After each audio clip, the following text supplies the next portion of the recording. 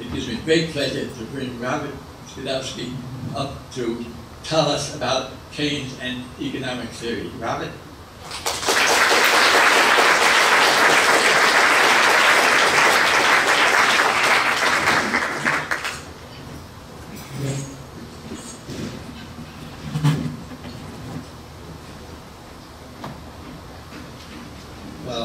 I'm very happy to be back again among the world's foremost gathering of this Keynes. While we're on the gossip front, let me add a little bit of gossip of my own. When I was commissioned to write a biography of Keynes, there was an item in the Observer which sort of mentioned this fact, and its headline was Keynes Between the Sheets.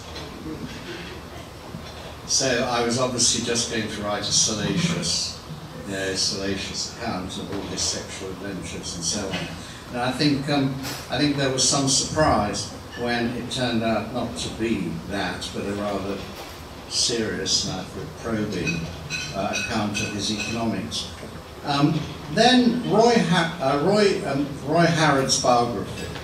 I assumed that I was the outsider here. Roy Harrod had written the official biography, and that Cambridge establishment would be really quite hostile to the idea of me doing it. First of all, I was from Oxford, which is always red rag to Cambridge people. Then I sort of didn't have any standing in economics. And so I wrote it. And then I got a letter from Richard Kahn. Now, Richard Kahn was Keynes's favourite pupil and the inventor of the multiplier, and really the closest to Keynes in the development of the general theory. And I have that letter, and it's a long letter, and he was full of praise for my book. And he said, "Thank God that you wrote it after the awful Roy." And that was a reference to Roy Harrod's biography. And Cambridge hated Roy Harrod's biography. Not entirely clear why. They thought it was a bit dishonest, and there was a big cult of honesty. And they also thought it was overwritten. And it is overwritten. I mean, Roy Harrod could write effectively. He was also a great economist. He could write effectively, but when he thought he was writing well, it was always overwritten. And I think there's a lot of purple horror in his biography. Having said that, I did attack him in my biography for having omitted certain crucial details. Anyway, that's all the gossip. Anyway, before starting on serious matters, I just want to say how I want to pay tribute to Landon Rowland, who passed away earlier this year. He was not only a very dear friend, but a staunch supporter of the Post-Keynesian Conference over a number of years. He was resident in Kansas City. Landon was responsible for one of the most extraordinary episodes in my life. We met in the year 2000. I had just written a long review article in the New York Review of Books on Karl Marx. And Landon rang me up from Kansas. He said he'd really liked my review, and could we have lunch together in London? And soon afterwards we did. Landon was a lawyer who had been CEO of the Kansas City Railroad Company and was then CEO of Stillwell Financial, a spin-off from that company. At the end of the lunch in London, he said, "I'd like you to join the board of Stillwell." Well, I was pretty gobsmacked, but managed, "Well, thank you. Yeah, sure." And he then said, "We'll put you on the audit committee." So I said, "But I'm not an accountant." He said, "You'll learn soon enough." And the deal was done. Well, it was my first real introduction to the business world. Stillwell was about to be taken over by its main subsidiary, Janus, a big Denver-based mutual fund just listed on the stock exchange. It was one of the largest funds in the United States at that time. And for 10 years, Landon and I served together on the board of Janus. I should add, as a matter of detail, that when I joined the board, Janus stock was worth $45 a share, and when I left 10 years later, it was $12. But in economics, you learn, or should learn, that a correlation is not a cause. I'll always be grateful to Landon Rowland, not only for years of friendship, but for allowing me an experience of business I would never otherwise have had, and as well as for creating the continuing and, for me, happiest link with Kansas City and the Post-Keynesian Conference. So, what I thought I'd talk about tonight is a bit about my forthcoming book called Muddles in Macro, which I have subtitled Unsettled Issues in Macroeconomic Policy. You will see that I've stolen my subtitle from John Stuart Mill's famous essay of 1844. In the history of economics, Mill is an extremely interesting transitional figure. On the one side, he was the great consolidator of existing economic theory. On the other, he was riddled with doubts about some of its main propositions. He was a heretic on the side. And in his sights, in this particular essay, was Say's law, which famously held that supply creates its own demand. Everything produced is bound to be bought. This seemed to rule out the possibility of what Mill called a general glut, a surplus of unsold commodities and labour. Yet economic life had exhibited periodic cycles of boom and bust. So how could this experience of real life, Mill asked, be reconciled with Say's law? Mill argued as follows in this essay. He was actually quite young, I think he was in his 20s. Say's law, he says, depended on, I quote, a supposition of a state of barter. In barter, buying and selling are simultaneous, but money offers the possibility of postponing purchases. Such postponement of purchases arises from a general anxiety about the future. So all that is produced in one period need not be bought.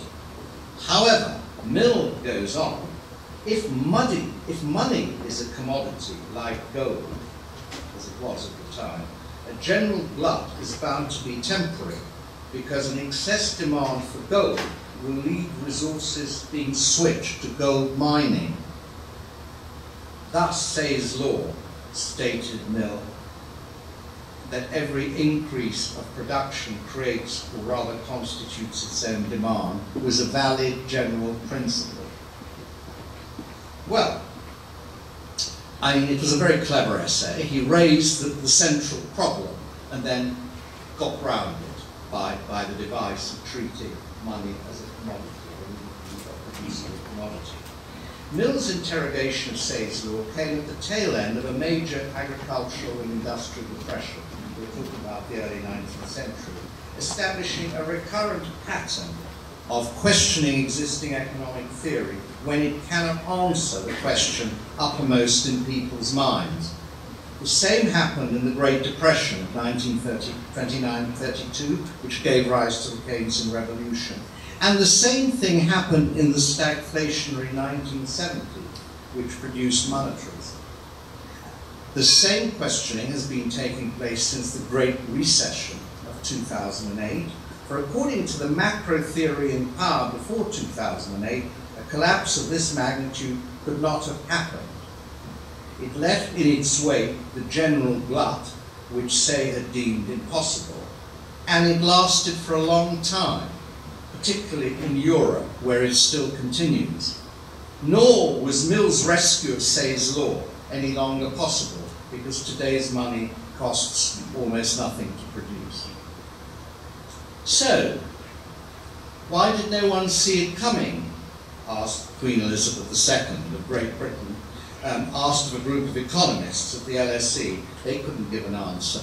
One of them said, well, you know, it was a failure of collective imagination. Well, that's one way of putting it. But basically, what use is the imagination? What use is economics if it can't warn us that the world economy is about to crash? Seems a reasonable question to ask. So why did it happen? And that's part of what my book's going to be about, not by any means the whole of it. It depends on where in the causal chain you start your explanation. The trigger was undoubtedly the collapse of the banking system and all the terrible things that the bankers were doing. But then the question is, why had the banks, or more generally financial services, been allowed to get into such a disgustingly under-regulated condition? This very soon takes one into the area of policy and the influence on policy of theory. What was it about mainstream macro theory, as it was taught and practiced, that enabled governments to take such a sanguine view of the stability of self-regulating financial markets? I started this talk with Mill's critique, but I now want to say that throughout its history, economics has been bombarded by critics like Mill for the unrealism of its assumptions, the falsity of its conclusions, and its often damaging policy advice. Yet the house built by Adam Smith and his successors has remained standing, recognizably the same, despite endless new coats of paint, shell-shocked by countless disconfirmations, divided and subdivided into dozens of rooms to accommodate fresh generations of properly trained economics. It remains a glorious testimony to persistence. Its collective voice seems to me that of Luther at the Diet of Worms. Here I stand, I can do no other, so help me God. I will not and cannot recant. And that seems to be the collective voice of the mainstream economic profession as it has persisted through time, from which one might draw two conclusions. Either its foundations were well and truly laid, so critics have only been able to deliver glancing blows, or the method of abstraction and mathematical proofs perfected by economists is the only way to do the subject called economics, whatever its results, something we cling to for fear of drowning. And I don't know, and I think it's the second, but I mean, I'm not saying, you know, that some foundations weren't well and truly laid, but there's been this clinging to economics. It's the only way, the way people do economics is the only way it can be done. And that's something we've got to just accept as axiomatic. And so deviations, they come and go, and many of the deviants actually come back to the fold sooner or later. Some remain heretics forever. But Mill's a good example of someone who deviates, but then always sort of comes back, because it's too valuable. The main trunk of the subject is too valuable to be lost. Now, to descend from these rarefied heights, Muddles in macro, as I term them, start and end with money and government. They all stem from disputes about the part money and government play or should play in economic life jointly and separately. On the side of money, we start with a method of analysis well described by Schumpeter and attacked by Mill in his Unsettled Questions essay. Schumpeter writes as follows: real analysis proceeds from the principle that all the essential phenomena of economic life are capable of being described in terms of goods and services, of decisions about them, and of relations between them. Money enters only in the modest role of a technical device that has been adopted in order to facilitate transactions. This device can no doubt get out of order, but so long as it functions normally, it does not affect the economic process which behaves in the same way as it would in a barter economy. To which Schumpeter opposed something he called monetary analysis, which, and I again quote him, spells denial of the proposition that with the exception of what may be called monetary disorders, the element of money is of secondary importance. One cannot go very far down this route, Schumpeter says, without becoming aware of the fact that money processes that account for conspicuous disturbances don't cease to act even in the most normal course of economic life. Monetary analysis introduces money on the ground floor of our analytic structure and abandons the idea that all the essential features of economic life can be described by Arthur models. Now, Schumpeter contrasts these two views. What I would like to assert is that the first method, analysing the economic process by means of a barter economy model, has been the preferred method of economic analysis from Adam Smith's time to today. Money enters the elementary textbooks, I've read through some of them to just confirm this point, at about chapter 6, far from the ground floor. And the DSGE models used for macro modelling before 2008 left out banks and money. In other words, those very states of anxiety referred to by Mill. That is, they moved straight from individual maximisation to optimal outcomes, barring surprises, completely neglecting the role of uncertainty. As Mill put it, in his orthodox, when he was doing his orthodox stuff, as he put it, money only exerts a distinct and independent influence of its own when it gets out of order. This is the crucial link to the role of government. In the first half of the 20th century, the view prevailed that it was the task of fiscal and monetary policy to keep money in order. But following Friedman's critique of Keynesian policy, the dominant view became that governments were in fact the source of disorder. Government discretion to monkey about with the money supply was to be limited by making central banks independent. Sorry, is it from the wrong place? What? I'm better, okay. Setting them an inflation target and binding them to predictable operational rules. Fiscal discretion was removed entirely.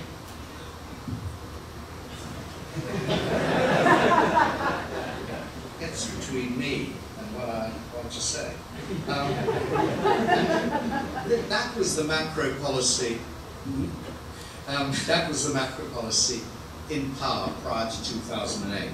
The collapse of 2008 is testimony to the terrible power of uncontrolled money to shatter economies and the theories of economists, and the deep flaws in the current theory of the state.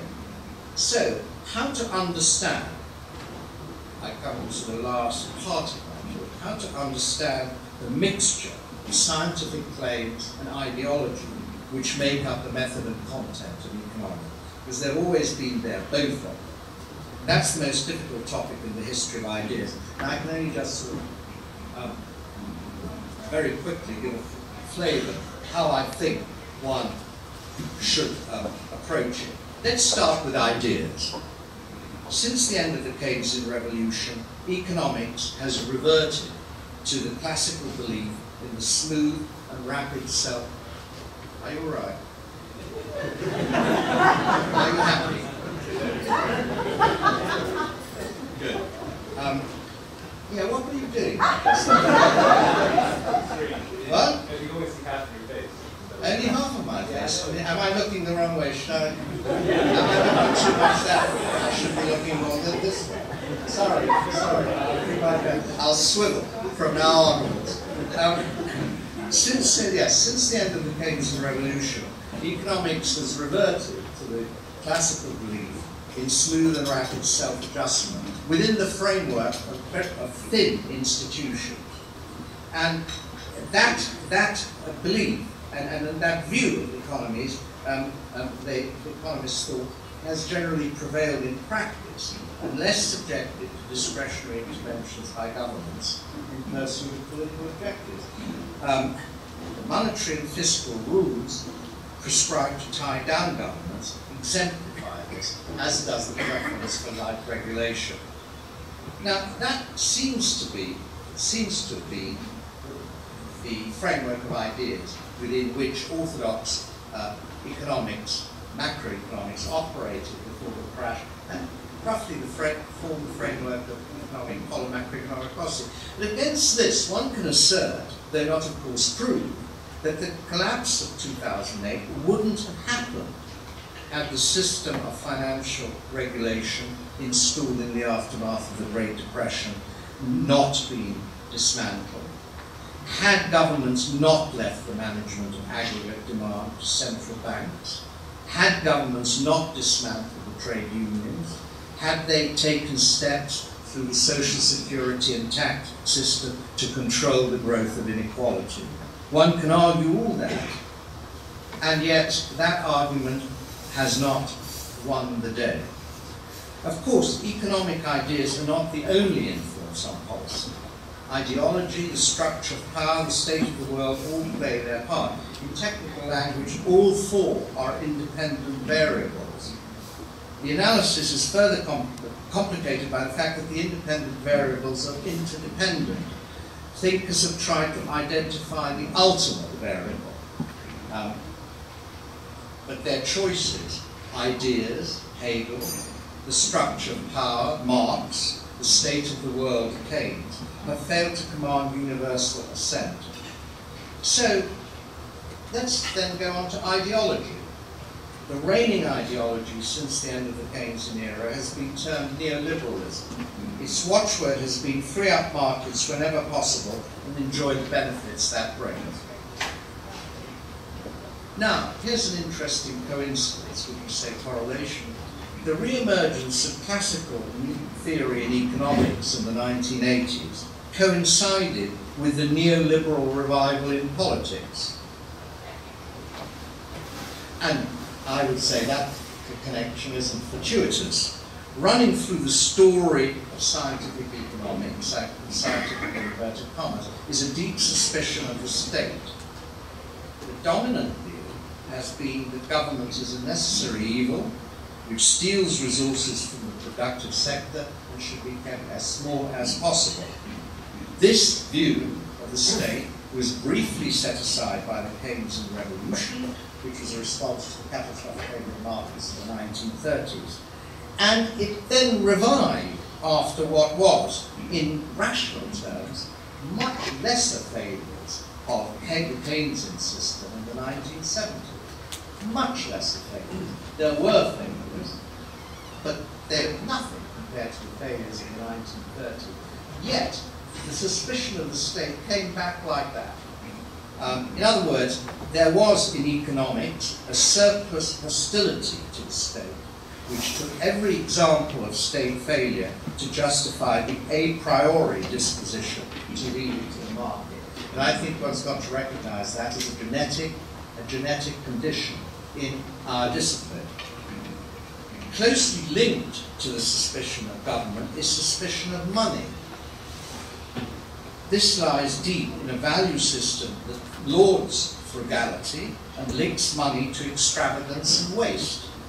In economic thought, thrift or saving works on both the economic and moral plane. The postponement of consumption today is what produces growth, and therefore greater consumption in the future, and virtue therefore is rewarded in the long run. But government represents extravagance.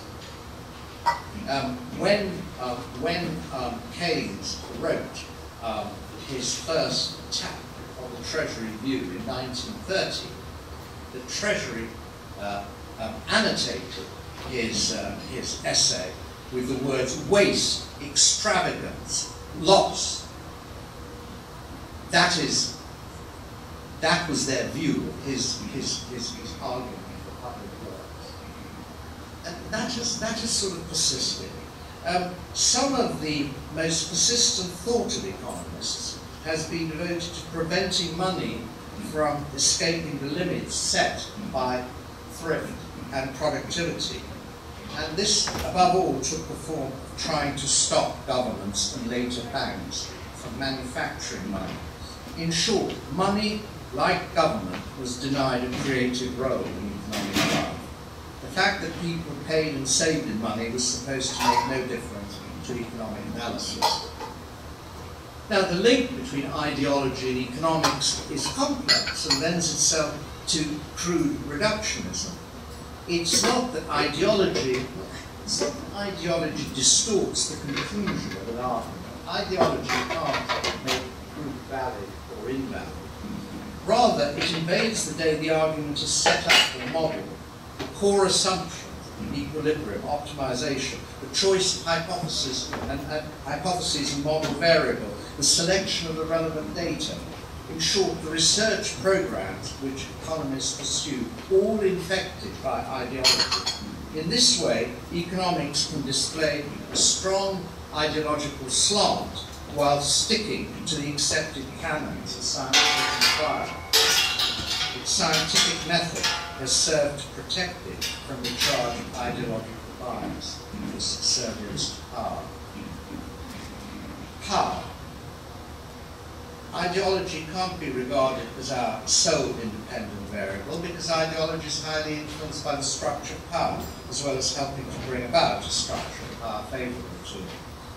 There's a great deal of truth in Marx's claim that the dominant ideas of any epoch are the ideas of the ruling class.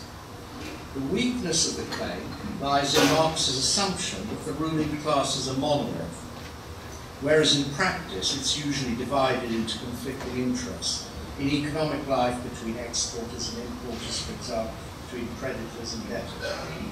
A key matter here is how power is divided in a society. How balanced is the power structure between contending political and social groups, and especially between capitalists and workers, and creditors and debtors. The more even the balance of forces, the less likely one is to get a single story about the way the economy works.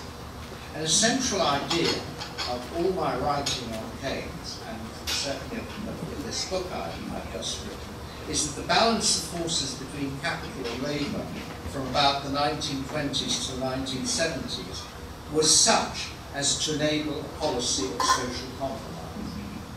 In the last 40 years, though that balance has been destroyed, power has shifted decisively from the old working class to those with superior birth, wealth, and education, and from the old business elites to the new financial elites. And the main effect of this shift has been to marginalise Keynesian economics and to increase economic inequality. Neoliberal ideology accepts unequal incomes insofar as they can have been held to have been earned. But increased inequality makes economies more fragile. Now, the last of my possible independent variables. Theory and policy are moulded by the conditions of the times, and these produce what John Hicks called concentrations of attention.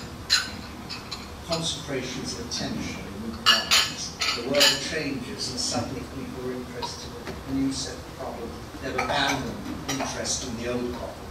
And that's sort of closely related to what Kuhn talks about as paradigm shifts, though I'm not sure that there has been a genuine paradigm shift in economics, as I suggested earlier. I think Keynes was the nearest attempt, nearest it's come to, and I think in the end he was spewed out. But anyway, state of the world. What causes such shifts in attention? Some assert that new industries create new paradigms, that the emergence of persisting unemployment in the 1930s, which produced the Keynesian Revolution, or of the inflation in the 1970s, which produced monetarism, can't be explained by technology. The shifts in parameters were more general than just caused by technological innovation. Again, it's hard in any event to be sure of cause and effect, because some of the famous shifts of attention in economic theory occurred before the events which supposedly caused them. Friedman, he told a story, but it wasn't a story that had happened already. He was drawing some conclusions from the facts of the 50s and 60s, because there wasn't a continuing process of inflation. I mean, there was inflation, but it wasn't accelerating. But he told a story of accelerating inflation before it had actually happened. And he got a lot of credit for that. So, again, other shifts of attention, if you think of marginalism, the marginal revolution of the 1870s, was it caused by some change in the conditions of the world? Was it an internal revolution? I think it was a bit of both. Obviously, calculus started to be used, and that was crucial. But it was also an attempt to refute the Labour theory of value following the revolutions of 1848 and the upsurge of socialism. So you have these sort of complicated connections. So the last thing then, what's to be done now? At root, the central question of political economy today, I think, is, as it has always been, what does a government need to do to secure the relatively smooth and socially and morally tolerable functioning of a decentralized, money-using, privately owned economy? That has been the question really all the way through, and it remains the central question.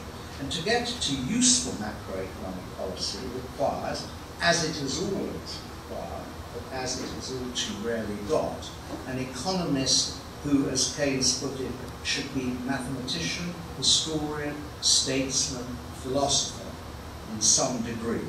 No part of man's nature or institutions must be entirely outside his. Thank you very much.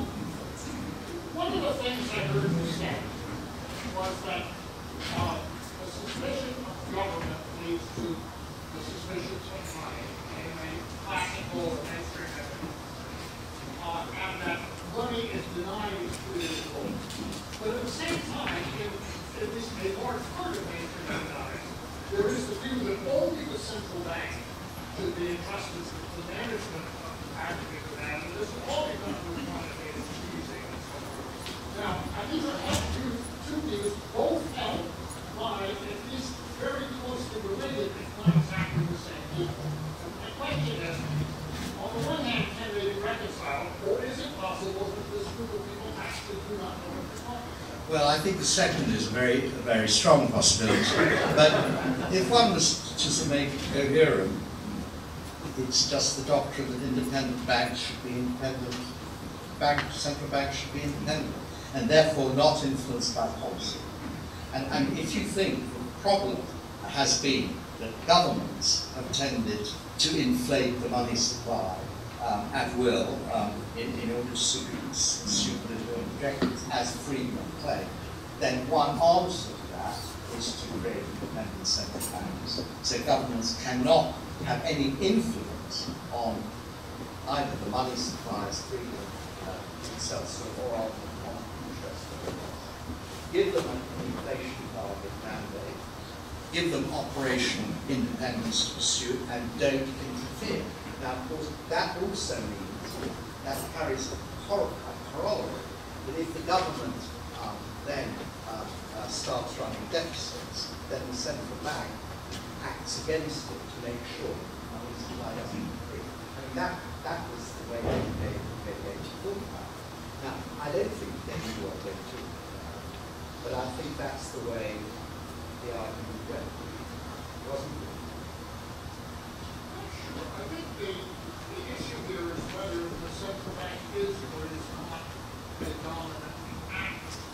And in the wake of the crisis, we all come to that. In fact, the dominant actors are actually private bankers whose unwillingness to act with their leverage in the already banked can't be easily offset by reserves. I accept that. I think what this crisis has revealed is the weakness of monetary policy, which could have been given it was obviously there in the Keynesian revolution itself. I mean, fascinating remark I came across by Chancellor of the Exchequer in the 1950s. It's evidence of the rapid inquiries about the effect of monetary policy. Before he got to his Chancellor of the Exchequer said, monetary system is like a leaking bucket. I mean, you try to keep the level of the water down, by pumping money out of the market, and it floods in from the banks. Now, put it in reverse, and the theory of monetary policy was you try to pump water into the market by quantitative easing, and the banks take it out, and so your effect is quite limited. And I think all that is right there in the theory. But monetary policy is all they have left. They knew they should do something. They half believed the economy would bounce back. They didn't fully believe it, and so they had to do something. Fiscal policy, in their view, was disabled because discretionary fiscal policy was not considered a good thing. I mean, there was immediate fiscal stimulus just the first 6 months, but then the engines were put into reverse. There were huge deficits. The national debt was growing larger and larger, and suddenly austerity became the name of the game. Now, if that fiscal policy can't be used, then you can let the monetary policy. They didn't know what the transmission mechanism was. They never. It was untried territory. And they hoped it would do good. The assessments showed, all the assessments. There's some consensus about them, that it did have some effect right at the beginning in stopping the slide. How much of it was monetary, how much of it was fiscal is not clear. But after that, its impact declined progressively, and it certainly didn't suffice to bring about anything like full recovery. So, under those circumstances, fiscal policy is edging back into discussion. And the question is, that's the real importance of all these arguments about monetary financing the deficit that have been going on. That's fiscal policy. And it's now being discussed in the research departments of major institutions. And so I think that's where we are now. He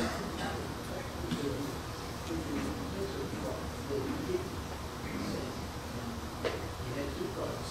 One quote, always got it.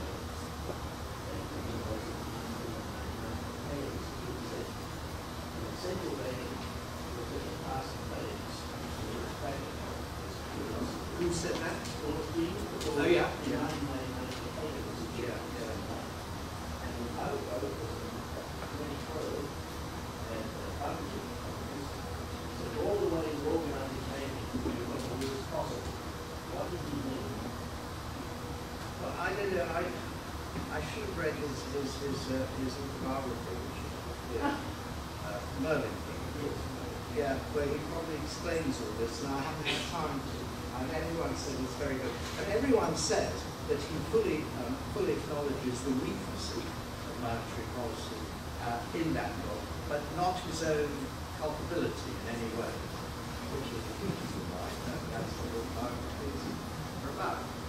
But I certainly, what do you think about what central bank banking was about?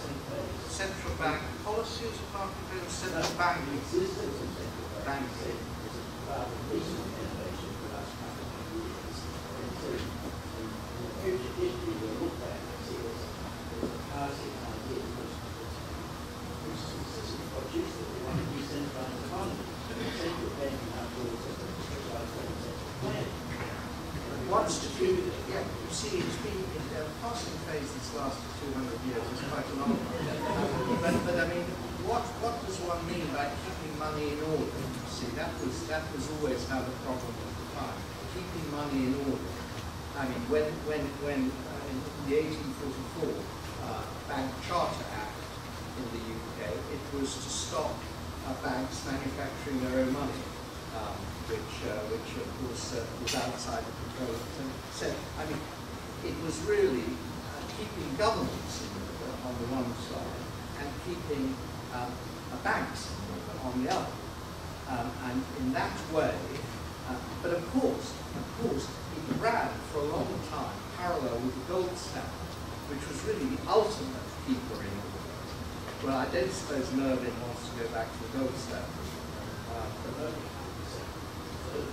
Yeah, that is one of the things has been talked about.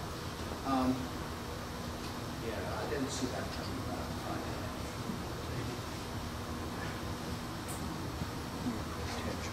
Yeah.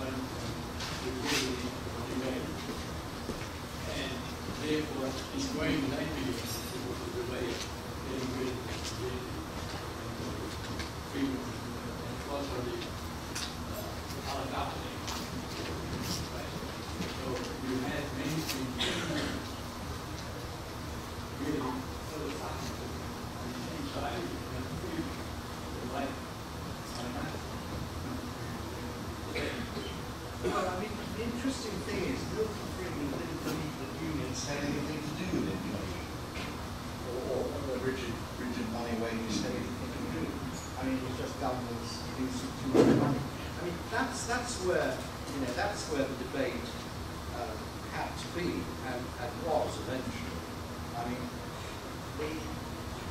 Friedman, for much of his time, he had a very, very simple transmission mechanism, as I understand it, which is that the government produces high-powered money, gets it into somehow people then find themselves with excess real balances and then spend it. And he thought they would spend them not only on consumption, but on buying all kinds of assets, including consumer goods. The rate of interest never comes into it. But then, of course, that was shown to be quite a wrong analysis of the role of money, because people couldn't define what banks tried to control a narrow money, and they found that it bankrupted the economy if they really tried too hard.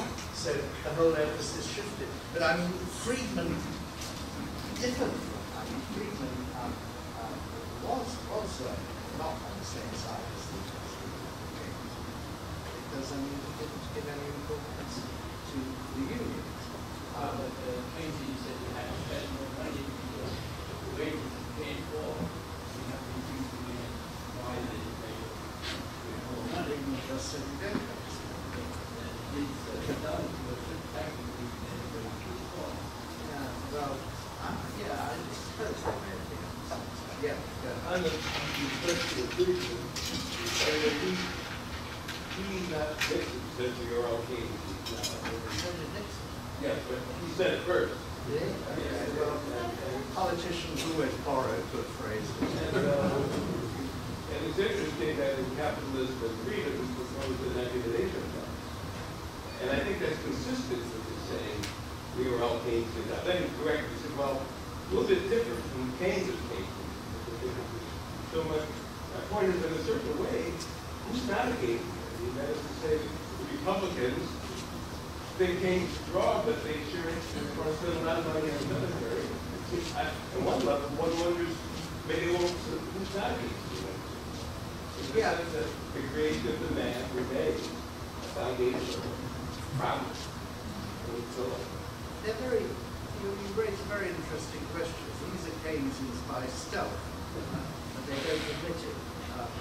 They don't use any theory that is overtly Keynesian, but they still spend a lot of money, government money. And America has always been totally conflicted about this. And you're absolutely right, a great deal of private enterprise is dependent completely on government subsidy.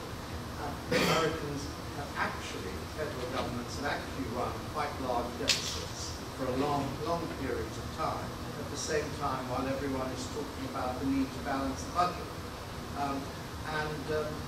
So where does it come from? I mean,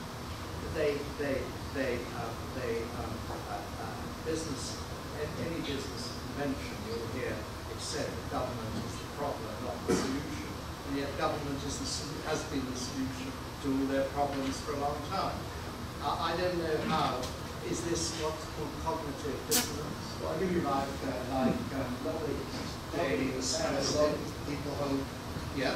Well, one consequence of creating the myth that government is the problem is that it makes it more expensive to get the help of government amongst the rich. Yeah. Well, they're very self-interested in that. So they can bet they damn it. So they line up for it in ways that the rest of us don't see. America maybe sometimes gets the best of both worlds in that sense. In England, we take consistency a bit more seriously, not much more seriously, but a bit more seriously. And usually policy is, they try to give it a theoretical underpinning in a very, very simple way. For example, George Osborne mentioned the phrase required inequality as a justification for his policy. And I remember taking part in a debate in Parliament, and the minister got up and said, you must realise that borrowing is simply deferred taxation. And you see, there was a sort of, I don't know whether, President Bush would have used that phrase, or maybe Obama might have thought that. But I mean, on the whole, they do try and attempt to make their policies consistent with what they think the theory they believe in. But this may be a British reference, and I don't think it's been very successful either, because unfortunately the effect of the wrong theory is that much greater. Question on the other side, please. Hi, I wanted to follow up on what Danny was asking about earlier, because I think he was onto something that's actually much more profound than just the question of whether the particular tools of monetary policy are effective or not. It's this fundamental feature of orthodoxy, which is that on the one hand, we're told that real outcomes can't depend on money. As you say, we think that the deep sufficient notion of money, the monetary nature of the economy matters. But on the other hand, that if we're not happy with the real outcomes of only the tools of the monetary authority are achievable, are available. So it's sort of a profound contradiction with orthodoxy that I think really goes beyond whether, the federal budget or whatever is effective at producing. And obviously it's been papered over by the notion that you can achieve short-run outcomes with a long-run with various policy. But I think what's very clear today, and what's interesting today, is how that sort of effort to paper over the contradiction is falling apart. And the central banks are being forced to intervene much more directly and aggressively in real outcomes. They're being forced to put aside the fiction that they can separate what they're doing from the actual organization and planning of the economy. And that leads me to sort of my question or maybe challenge to you. You end up saying that the basic issue is about the sort of stabilization of a private market economy. I question whether that's really Keynes' view. You know, I don't know if you're familiar with Jim Crowley's work on Keynesian politics and political vision, but I think you can make a very strong argument that his vision is much more about the progressive replacement of decentralized market coordination with conscious, planned coordination of the economy. And I would at least suggest or propose that in a sort of inadvertent, unintended way, we're gradually seeing that evolution with central banks being forced to sort of accept and acknowledge their role in central planning. So it's not simply a matter of stabilizing a decentralized economy, but progressively replacing market coordination with conscious planning. Yeah, I don't think that was Keynes' vision. I think it said it was.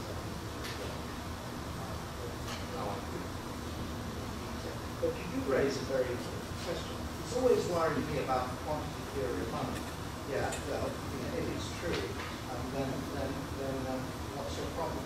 Well, why does the amount of money in the economy matter?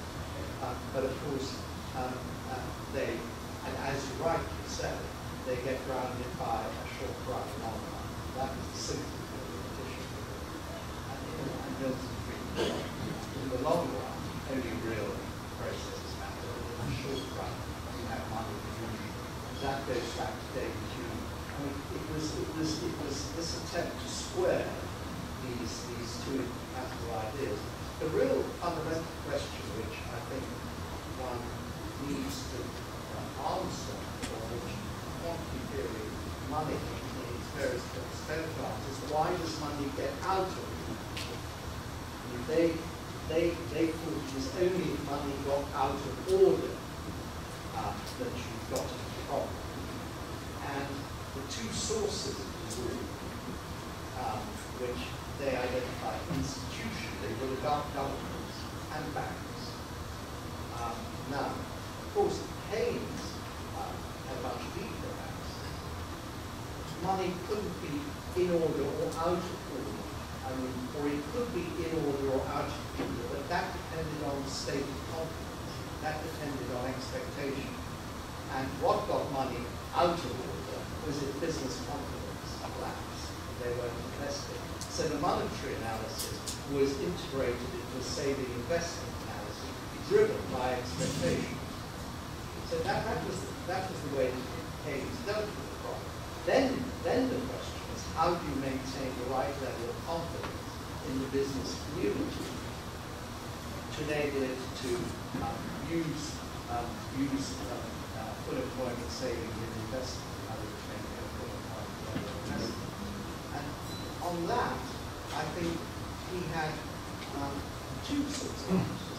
One is, he thought that much of the economy would become socialized. And there, I think, that informed, but not by any means the whole of it. In fact, in that very, very section of the German theory, in which he talks about, I expect our economy to be increasingly socialized. He also has a long section about the virtues of decentralization.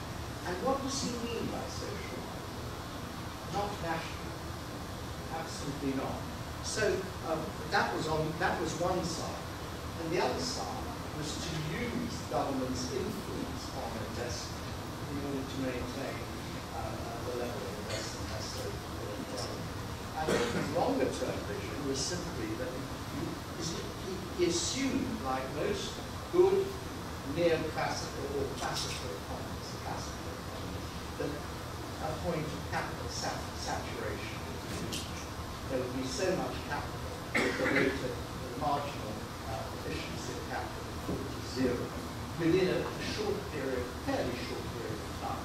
And then how do you keep the economy going? Well, you increasingly redistribute consumption, you encourage consumption to take the place of investment in maintaining full level of activity.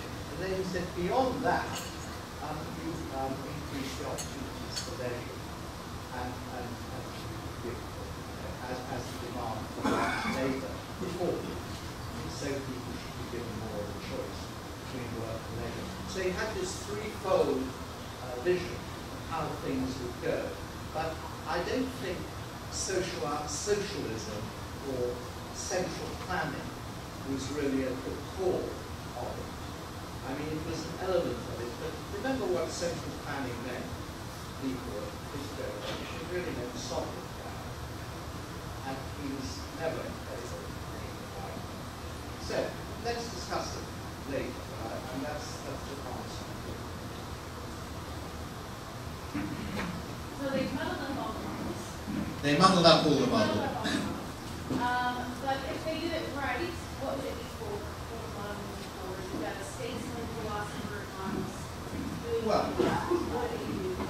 I mean, I think they would be for two things if they got it right. One was actually, you know, in suggested in your session, which I sat in on, both by you and by the person who talked about capitalist social philosophy. I never did that anyway. But it's how you organise an economy. I mean, by what moral standards do you actually organise it? And then I think that is a very crucial thing. In other words, morals apply to all areas of life, including the economic area. You can't just segregate economics out. And so the second point is, well, what's the process directed towards? What end state are we thinking is a good end state to which the production of wealth is meant to be leading us? And Keynes wrote about this in the Economic Possibilities for Our Grandchildren. Very short essay. It had 10 pages. First delivered to a group of school kids. Now endlessly discussed by all people interested in automation, moral ethics, and several volumes have already been published on it, including one of mine. Just brilliant sort of essay. And he took up something. It wasn't other people who've been talking about, you know, the effect of automation on work. And he said, hey, this is a great opportunity. We've been longing for this for thousands of years, for the burden of toil to be lifted. And the machines are making it possible. What are we going to do about it? That's really what he didn't, though. It was too early in the history of the subject to be worried about the environment. I think he would have been, but no one was really at that time. And they also, you know, they all look forward to declining population, which would ease any environmental pressure. So it was a different set of conditions.